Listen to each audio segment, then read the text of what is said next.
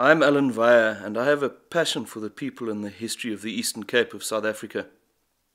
I was born on a farm south of Grahamstown where I grew up amongst the Xhosa-speaking people of our region.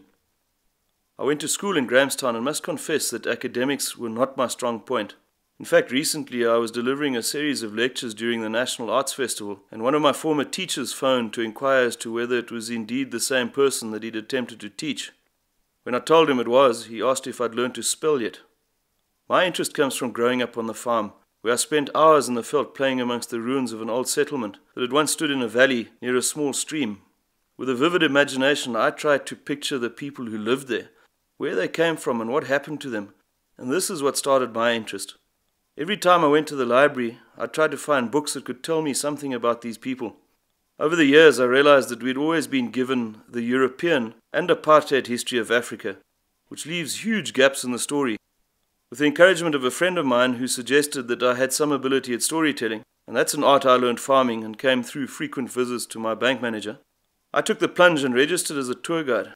I'm no longer farming and operate full-time out of Grahamstown, where I'm privileged to be able to share my passion for the people of this region and their stories, which have played a huge role in shaping South Africa as we know it today.